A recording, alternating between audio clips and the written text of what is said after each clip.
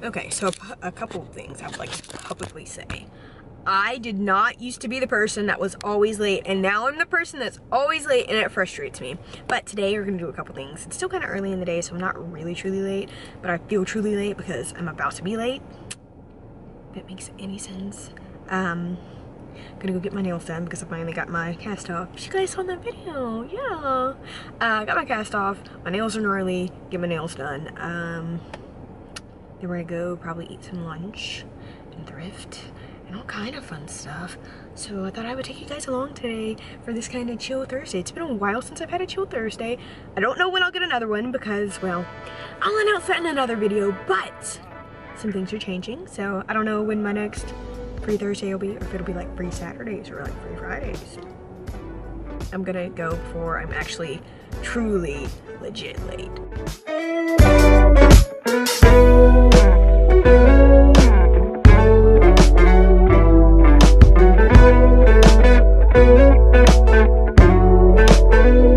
Still my heart, quiet all the noise around me.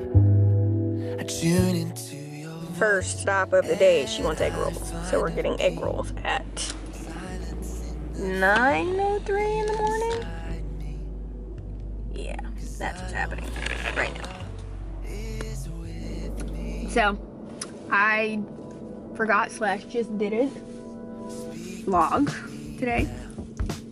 We got our nails did and we did all that stuff. So I thought I would share with you guys what I got today.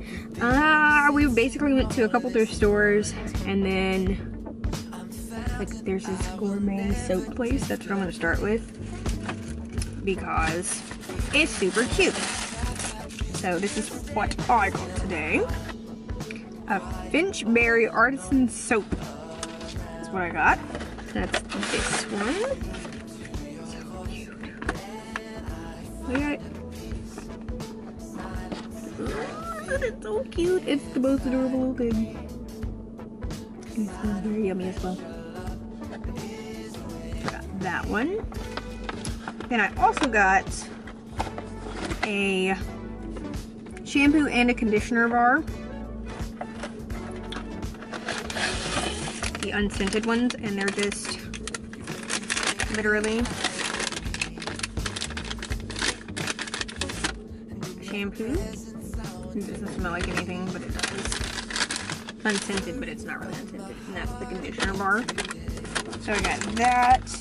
Goodwill. There's a Goodwill that's closing / turning into a donation center, so everything in their store was $1.